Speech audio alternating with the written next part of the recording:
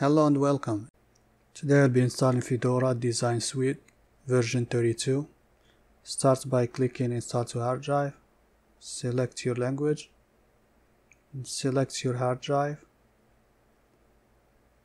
Make sure you select the correct hard drive, then click Done. Give it a second to load the installation destination. Then select your location, if not selected automatically. Click Done. Then click Begin Installation. I'll pause the video and be back shortly. Welcome back. Now I will power off my machine to remove the installation media.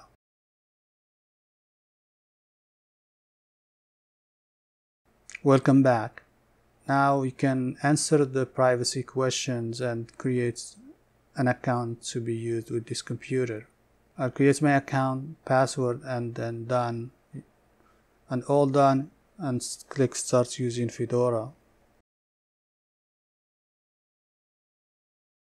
First thing I will search for Tweak Tools. It's not installed by default, but the search is smart enough to tell me that you need to download this from the App Store. And when you click on it, it will take you straight to the App Store. Click Install. When the installation is done, click Launch.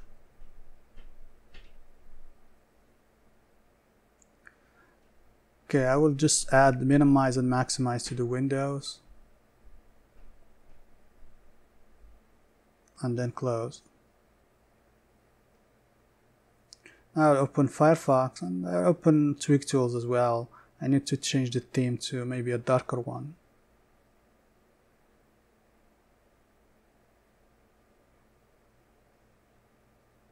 Okay, let's go to theme, appearance, and then select your desired theme. That'll change the icon as well, but let's put them front of each other so you can see what icons we would like better. Okay, let me see. I think Breeze looks really cool. I like it.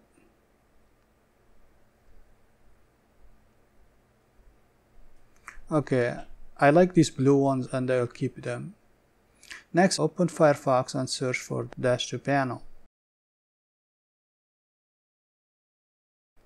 I click the first link that's linked me to extension.gnome.org. Click here to install to browser extensions. Then on. Then install. I'll search for another extension called ArcMenu. Basically, these two extensions that I really like and I always use them if they are not shipped with the system. Turn on, follow the same procedure, and then close. I'll just open Tweak Tools and change the icon and maybe increase the size a little bit. Go to Extensions, ArcMenu, click on the gear icon, and then go to Appearance, then click the gear icon, and then select the icons you like. I mean, let's try this one. Okay, it looks okay. I'm gonna change it to the one that I like. Yeah, this one looks better, I think. I'm gonna reduce it a little bit, maybe to 3.0. Okay. Then it just close from here. Then close. Then next we go to Dash to Panel, and then I just want to reduce the opacity maybe to default. Because by default it's solid. I'm gonna just enable the opacity and leave it as default, 40% opacity. That's good. You can see what's behind it. Okay, then close. Let's change now the wallpaper. Just right click and then change background. And then select one of the picture you like, or use your own.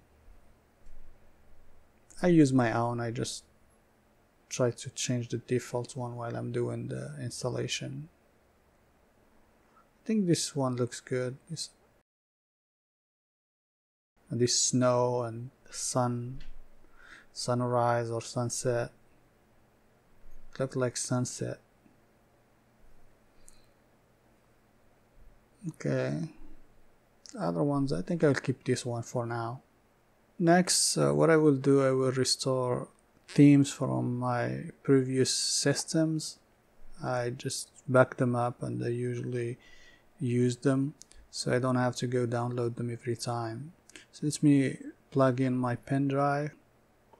I'm gonna just open my theme and I'm gonna check the integrity of the files. I'll just copy them to the download folder.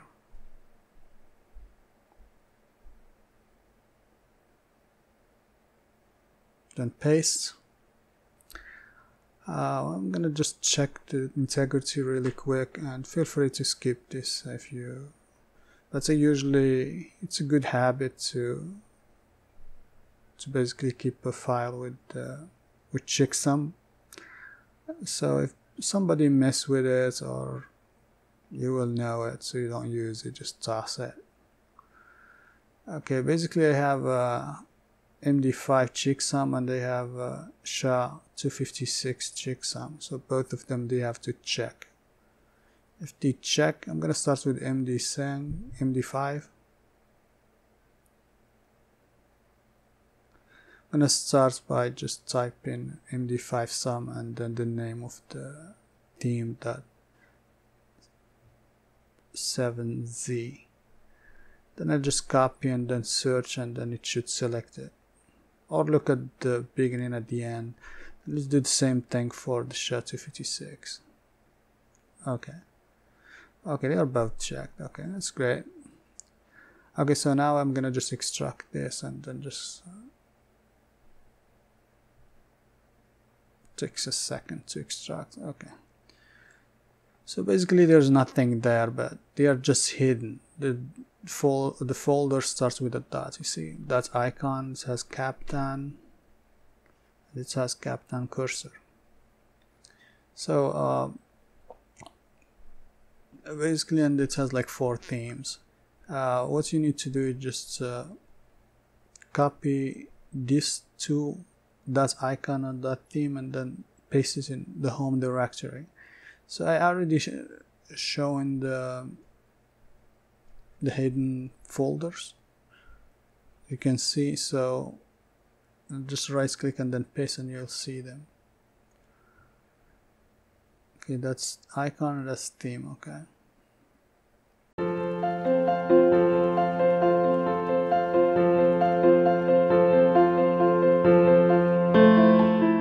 next, let's hide the hidden files.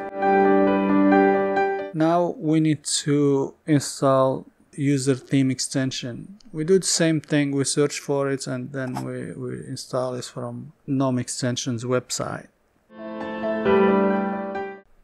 Then when you're done installing, just close it. Then go back to Tweak Tools, and it should be enabled by default, but just double check anyway. Go to extensions and then search for user theme. As you can see, it's enabled by default. Okay, next we go to appearance, and then now we'll be able to install the shell theme that I have pasted on my in my home directory. So this is my favorite theme. I like it. It's XR Shadow. Search them at gnome-look.org.